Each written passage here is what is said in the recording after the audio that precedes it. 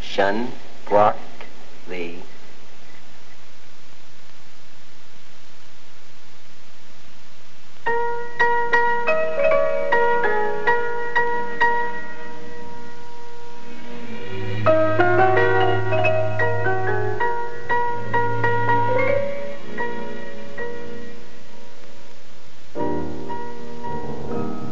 Species-specific behavior refers to that behavior which is characteristic of a given species. Behavior which is truly species-specific will be found without variation in each individual member of the species for which the behavior is specific, which is to say, Fish gotta swim, birds gotta fly, I gotta love one man till I die. Can't help loving that man of mine.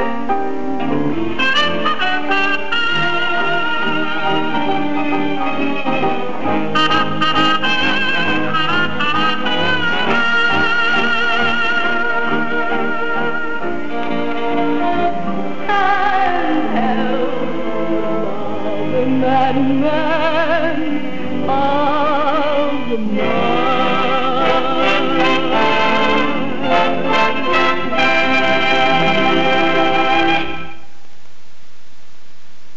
You've been studying species-specific behavior in animals for some time. What are you trying to find out? We're trying to find the mechanisms by which animals recognize stimuli, and particularly the very simple stimuli which elicit given species' common behavior patterns. You and some of your students are working now with sign stimuli in the ring-billed gull. Why is that? Well, we want to find out why the ring-billed gull has a ring around its bill.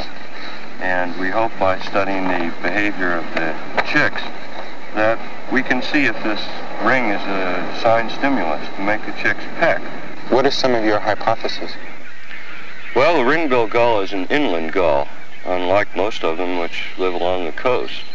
And it feeds, at least to some extent, on insects. And insects are black, and this ring around the bill is about the same size as several black insects. So we feel that it might possibly be related to teaching the young how to feed on insects. How do you determine what stimulus the animal is actually responding to?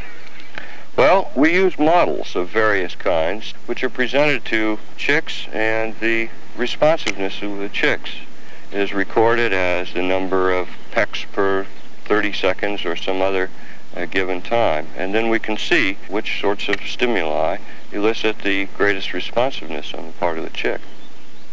Is it generally true that the closer the object looks to the real object, the more the animal will peck? Surprisingly not, but one can often artificially create what's called a supernormal stimulus, one which is better than the natural situation. And so it's possible to give various kinds of birds larger eggs than their own eggs, and they will often take these eggs, if they're not too large, in preference to their own. Is there analogous behavior in human beings? Well, we think there are various kinds of supernormal stimuli in humans. For instance, there are probably sign stimuli for sex recognition. On Wall Street today, 10,000 financial wizards turned out to greet Francine Godfrey, citizen of Brooklyn, operator of a bank computer, 432537. Each day for weeks, the crowd that's greeted Francine's emergence from the subway has grown. Today's throng was the biggest and the most disappointed.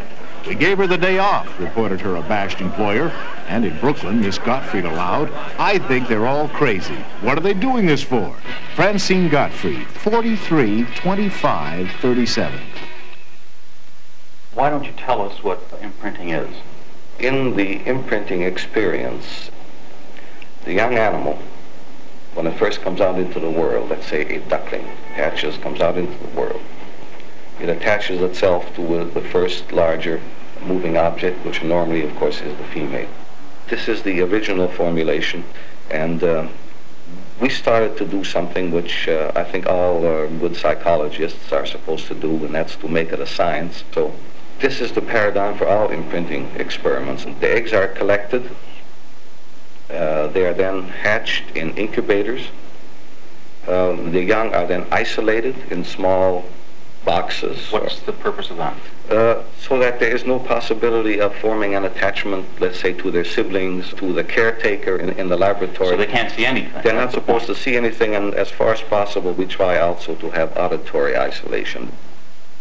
All right, then the animal is taken out of this isolation chamber, is placed usually in a runway, so that it is allowed to follow an imprinting object. In our experiments, we use a male decoy. Its coloring is a representative of the male green-headed mallard. Inside there's a loudspeaker, and through this loudspeaker, we can play some arbitrary sound. We used a human recording saying gawk, gawk, gawk, gawk over and over again on an endless tape. Now this goes on for a matter of, say, 10 minutes. The duckling is then again placed into isolation, and at some subsequent time, it is tested to see whether or not this imprinting experience really took.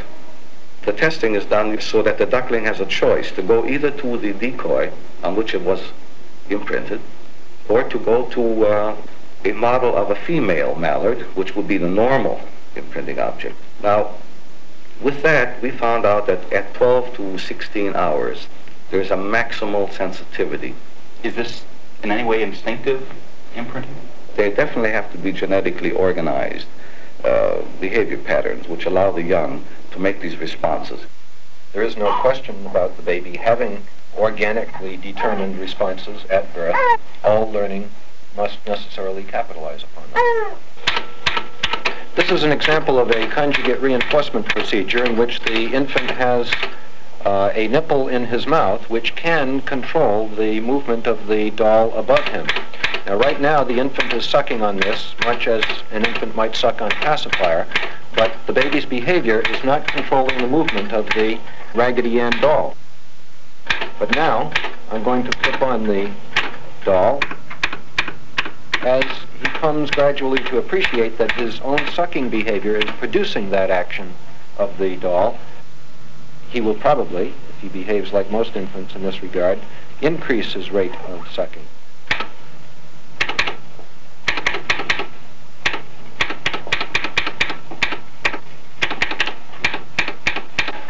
What kinds of things are you trying to find out in the work you're doing? Well, our research is concentrated on learning processes mostly. The newborn child comes into the world with a whole variety of responses which he engages in. Our research program is directed toward the study of the way in which the infant uses these responses as he copes with his environment. Do you think there's any implications for this kind of research and things you're finding out about the early learning? Well, we know that newborn children do learn. It is what happens to them in their environment that has a profound effect upon their later behavior.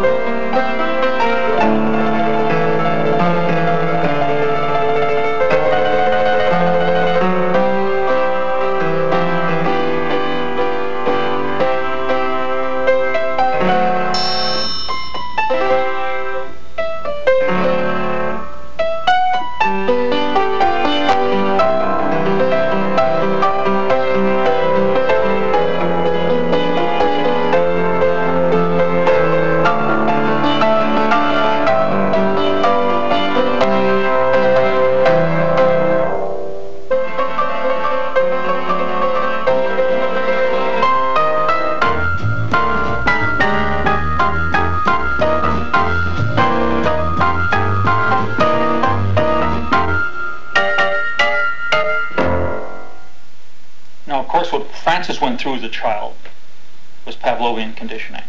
That is, the rabbit was paired or associated with a loud, unpleasant noise. Right. There's another kind of conditioning which is caused by what happens after somebody does something. If you do something that produces good things, you're more likely to do it again in the future. That's called operant conditioning.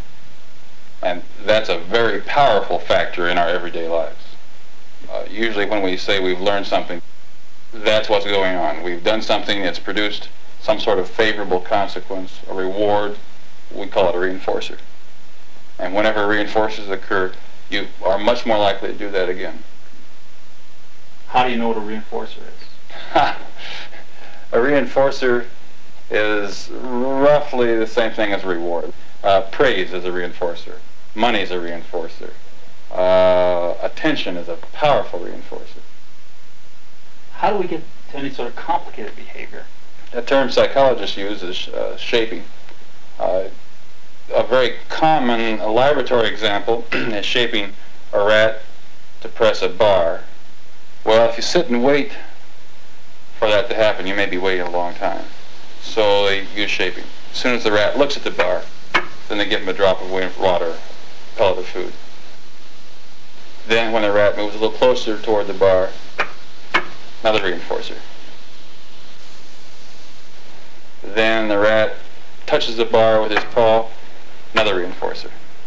You gradually shape that behavior into what you want, something much more complicated. Finally, he's pressing the bar. Every time he presses the bar, he gets a reinforcer. That's shaping.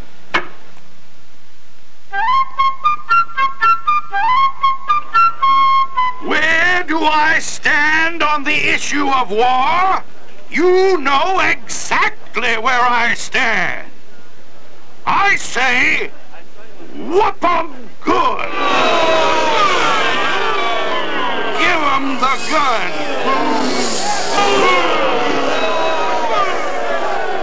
Well, guns and butter. De-escalation. Beat your swords into plowshares. Peace on earth. A new age for mankind. Peace, brother.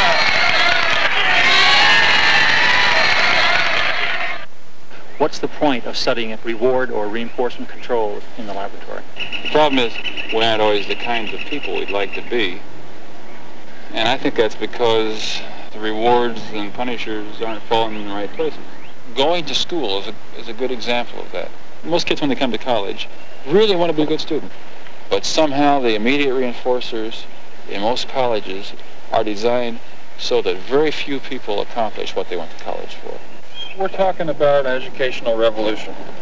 With college students, I think that if they study for an hour, they probably should get reinforcers right away. Some kind of feedback telling them how they're doing for every hour of study.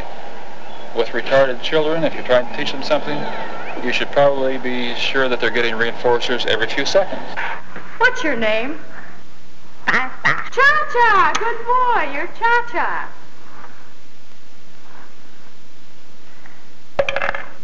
Cha-Cha, what's this? Oh. Nose! Good boy, that's your nose. Cha-Cha, what's this? Eye. Eye! Good boy, that's your eye. Very good.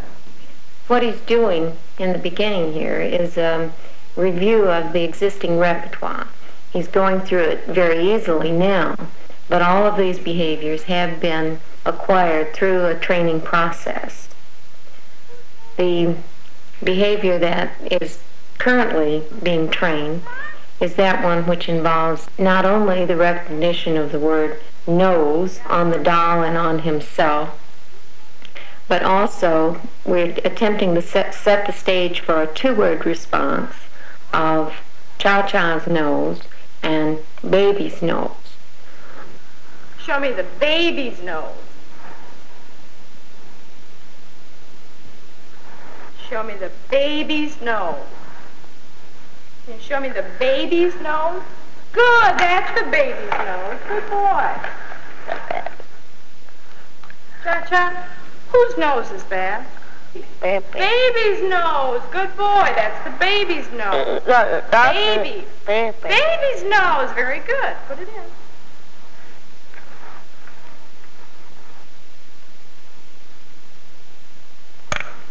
Who has tokens? Me. Okay, give me a token. What would you like, John? What? Can you say ice cream? Ice cream, okay. There's some ice cream. Now, if you're going to apply this kind of analysis to complex human behavior, there are times where human beings must and do respond to a situation where they've not been trained before.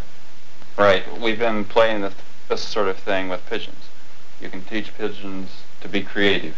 You can teach pigeons, in a sense, you can teach pigeons to discriminate between pictures of people and pictures of non-people. You reinforce the response of pecking at a cube that has a picture of a person. You withhold reinforcement when he pecks at a cube that has a picture of an object. You give him this sort of discrimination training with a large number of pictures of people and objects, and before long he's got the generalized concept. He's creative. Reinforcement is a powerful influence on behavior.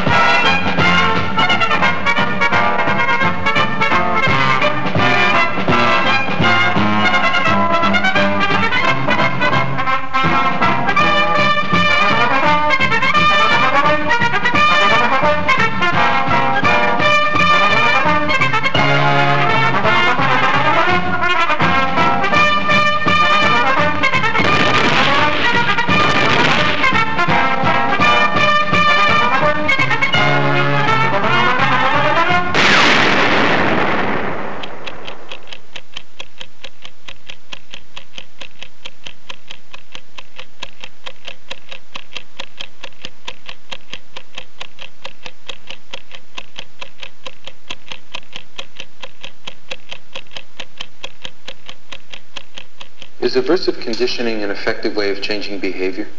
Punishment is probably the most effective method available in conditioning and learning for eliminating behavior. Why is that? When we talk about punishment, what we mean is delivering an aversive event, a painful event, immediately upon the person's making the undesired response. And immediacy is one of the most powerful variables in almost all aspects of conditioning. Are there any undesirable effects of punishment? When punishment is delivered in a particular situation, then you become apprehensive when you're in that situation. And if you don't want to have a very apprehensive individual, then you don't want to use punishment. Secondly, if you're punished in a given situation or by a given person, then it generates escape. And that is, if you can possibly avoid that situation, you will.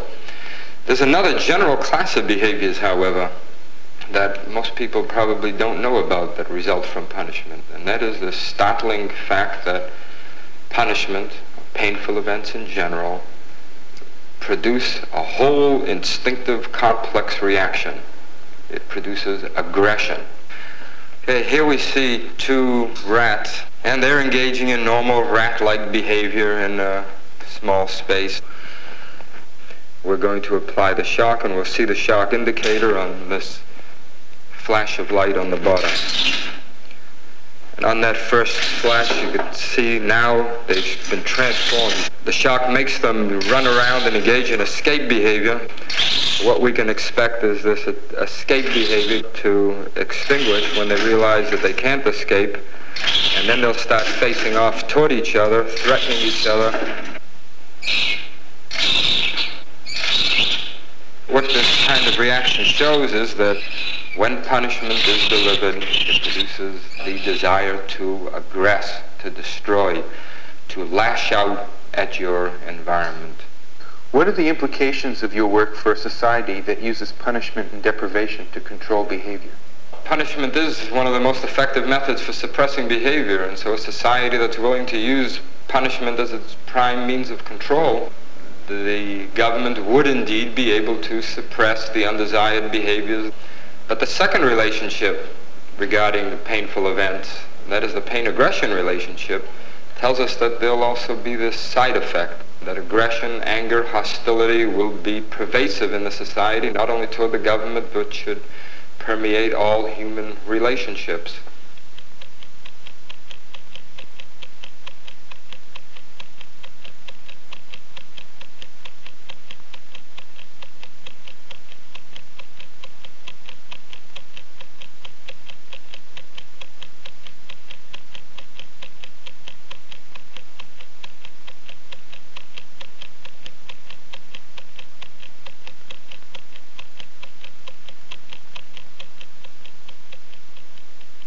We are stuck with a lot of punitive control because we are unwilling to turn to other methods which are much more effective and better for everyone.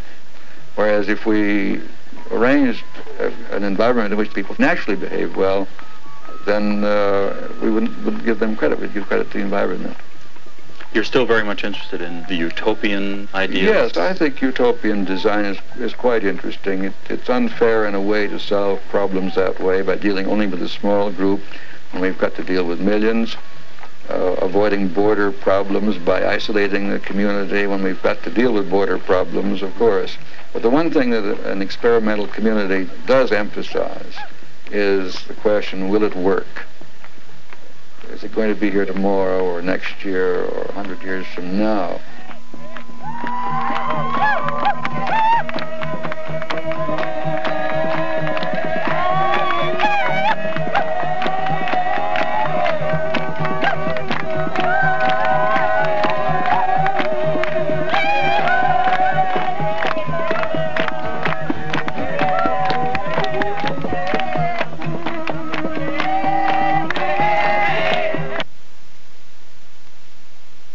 I think it's important to point up the fact that a culture is an experiment. It may work and it may not.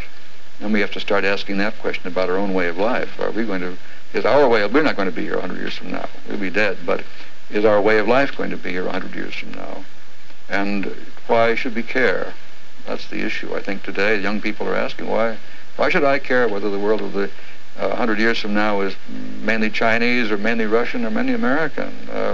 And I think the only honest answer is that there is no good reason. But if your culture hasn't convinced you there is, there's so much the worse for your culture. If I can have a couple of you share with me some of the problems and or some of the goals you might have coming into the seminar, this would help me think of ways to try to make what we're going to do together relevant to your real-world problems. Would somebody be willing to share a problem? I found one of my main problems was being happy or content with what I have rather than always looking for something better. We started working on achievement motivation about 24 years ago, the concern to do something better. Now that has to be distinguished from what we later studied, the need for power or the concern to have impact on other people, to be considered big, strong, important, powerful, influential, and so on. Many people mix up these two motives. Very often they confuse achievement motivation with power motivation, and they think what I'm talking about is just to be more successful. And we point out there are all kinds of success. You know, there's success in the power sense, there's success in terms of doing things well, there's success in being loved by a lot of people. So a lot of the training has to do with making them able to discriminate one motive from another so they can focus on improving their own achievement motivation, their own achievement thinking. We use a ring toss game, for example, to see whether people stand at a moderate distance from the peg, the way people with high achievement motivation generally do, because that's the place where they can maximize their satisfaction. If they stand too close, they'll get the ringer on, but they don't get any sense of accomplishment. If they stand too far away, they won't get a ringer on, so they won't get any sense of accomplishment either one. But right in the middle, they're most apt to make an achievement game out of it. One of the exercises they also do is to have them play again for money. But this time it'll cost you 5 cents to get into the game. If you choose to play, then you have to make 3 out of 4 to get any money back. If you enter the game, you stand at 1 foot, you'll get your 5 cents back. 2, 3, you'll still get your 5 cents back. If you stand at 4 feet and make 3 out of 4, you'll get 6 cents back. It's allowed, it's allowed. Okay. All right, okay. Did you learn anything from that game? Okay, did the money make a difference to you? I guess it was a money factor, obviously, because I said it was.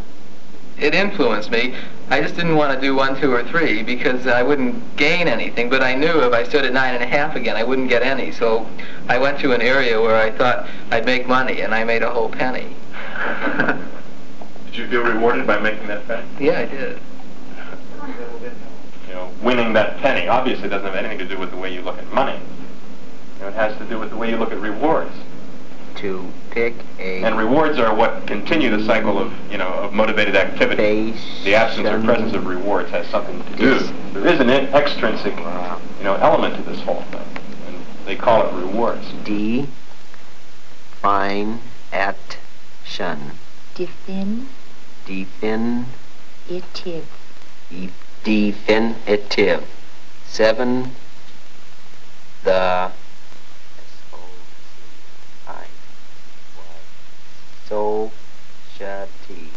sociality. So